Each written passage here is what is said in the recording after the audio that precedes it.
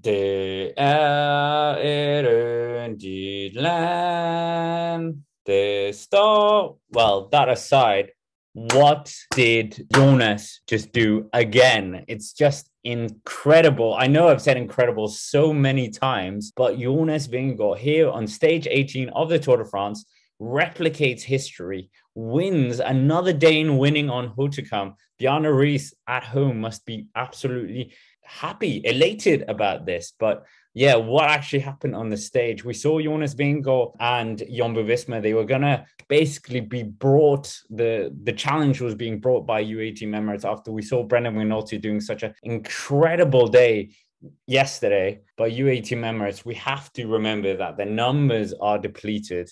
We don't have Mark Soler. We don't have George Bennett. We didn't have Rafa Majka either. Three very key riders for Tadej Pogacar. So it was a very wounded UAE Team Emirates side. But on the flip side, Roglic isn't here, Steven Kruijswijk, etc.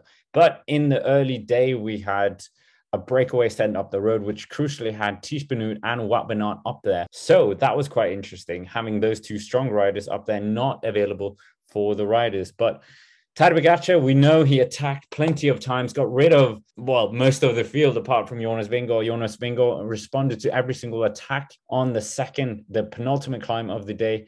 Everyone tried to he tried to get rid of Jonas Vingegaard. Nothing was budging. Even when Tiesj Benoot was dropping down past him, made sure that Tiesj Benoot wasn't going to help him. Then on the final descent, unfortunately for Tadej Pogacar, well, first we had a bit of a wobble for Jonas Vingegaard, and we could see Tadej Pogacar was accelerating as this happened, and Jonas Vingegaard lost a few bike lengths. But when you look at it from the angle again, you can see Tadej Pogacar didn't realize that Jonas was in trouble and waited for him.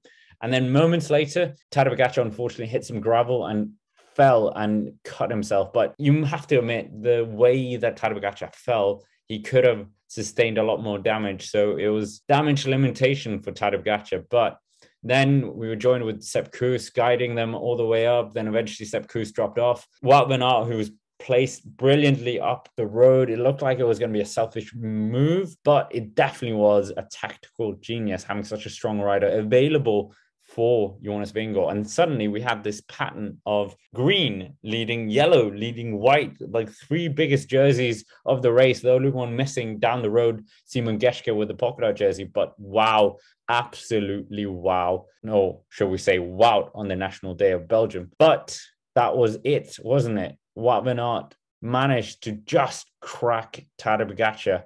And then we had it, the moment everyone had been waiting for. Tadej Pogacar looked invincible in the 2021 Tour de France. And now finally on the 2022 Tour de France, he was cracked on the Col de Granon and now here on the Hautcam. Incredible fighting from Tadej Pogacar. He was showing every single ounce of a champion, as we've seen.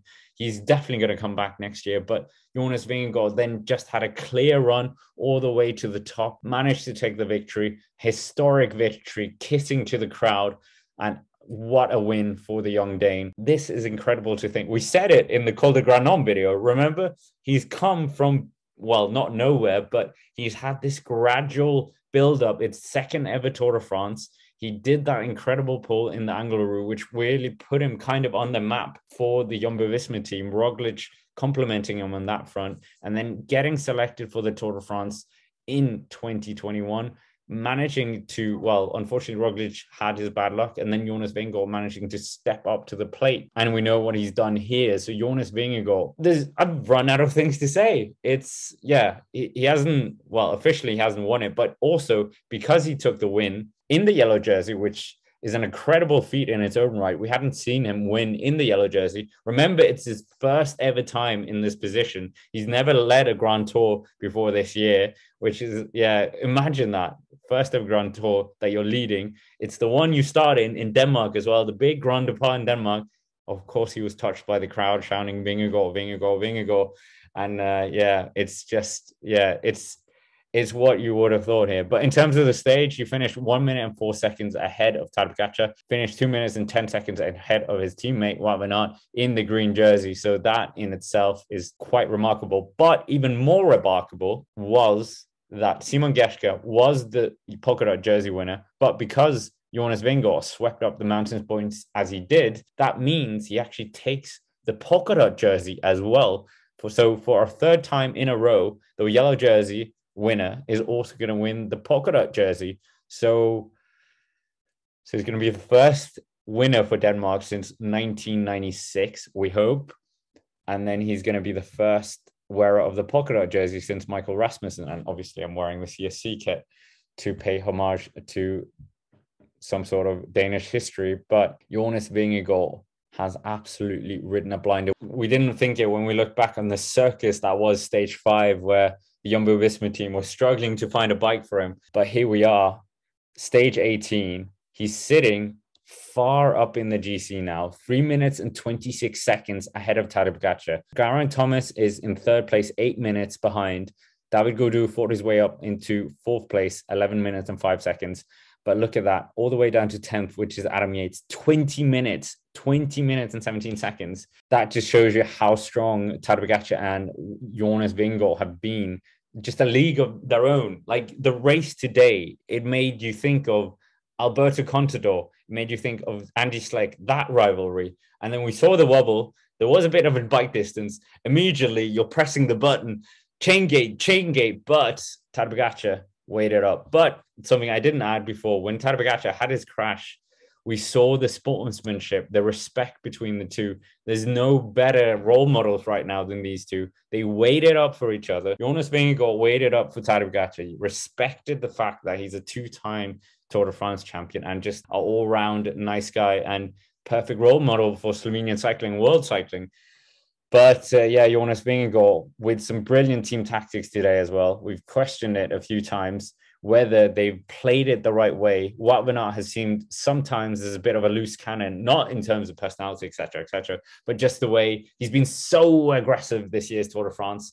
And it's such a shame, you feel, in a way, that you waste this great asset. Having it, well, he's basically sewn up the green jersey. So instead of having him aid Jonas Vingegaard, having waste his fuel up the road. But nevertheless, this isn't it for Jonas Vingegaard. It's not over. There's a time trial still to go.